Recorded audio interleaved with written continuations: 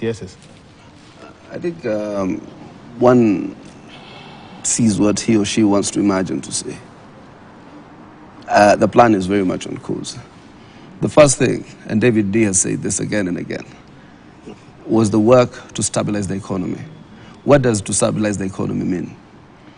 It was unsustainable to continue to offer the subsidies that we were doing. What we have done in terms of ensuring that we stabilize the price of food and possibly bring it down is a deliberate investment in production. That's why the cost of fertilizer has come down from 7,000 to about 3,500.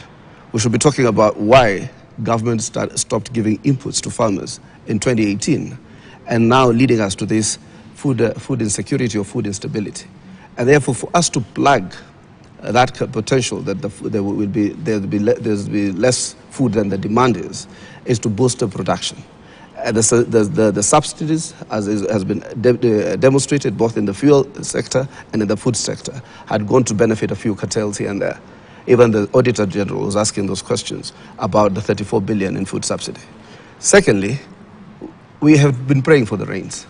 But in the meantime, because we have predicted a food shortage, the government has decided to import edible oil, has decided to import maize, has decided to import rice on almost a zero-rated duty. The reason is to ensure that we bridge that supply gap so that the food prices do not go higher. That's why there are food imports, including sugar, that are coming into the country from COMESA and beyond COMESA for areas that have an adequate supply. But there's a shortage of maize almost globally, particularly white maize. So the plan is there. In terms of bridging the shilling slide, I think, Professor, there are certain things it's better. You know, Chairman Mao said, no speech without research. At least I see these days you see me less on TV because I try to learn. I am now in a new space of government. The dollar slide has been created by the demand on the dollar. So what has happened? The fuel in Kenya constitutes almost 40 to 45% of our dollar usage monthly. So what we have done is to go to oil-producing countries, floated a tender for them to give us the best prices they can and to give us a credit window.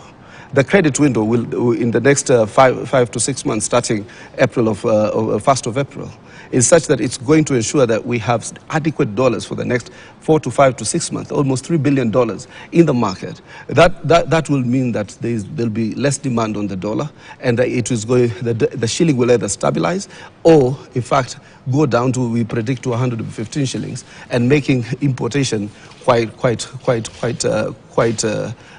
more reasonable. The reason also, you look at the last government, it committed us into massive debt. They committed us into $1 trillion shillings worth of road debt on the area of roads. Okay. So they ended up focusing on infrastructure. They totally forgot areas to do with agriculture. So therefore, that's why we want to now bolster production. We want to ensure we produce 1 million tons of maize to meet Kenya's national demand. We want to ensure that there's a sufficient supply of maize. There's sufficient supply of sugar. And we want to go back to being an agriculture producing country. In fact, the quick win, the low-hanging fruit for this government is the turnaround and the promise that agriculture offers. So we have started the Hustler Fund. Maybe you might be contemptuous because you think it is about your daily stock. Professor, he thinks that taking 500, there were people who were taking 500 shillings from Shylocks to buy stock in the morning. And by the end of the day, they were returning almost 100%, 10% back. I give you 500. 10% per day times 365 days is 3,650%. Nobody can be able to live on that kind of margins.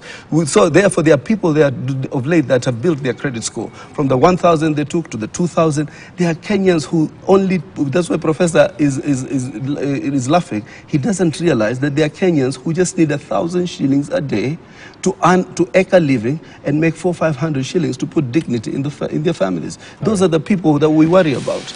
So to go around and say there's no plan means that you come to a talk show, you do not talk to the economic authors of this government. You do not look at the architecture of what the government is trying to do.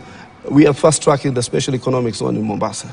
It was supposed to be complete by 2027. It has been brought forward to 2024 so that we can venture into manufacturing. We can venture into value addition. Right. We are creating industrial zones in every county for the same reason: agro-processing, value addition. So the plan is there. I was in the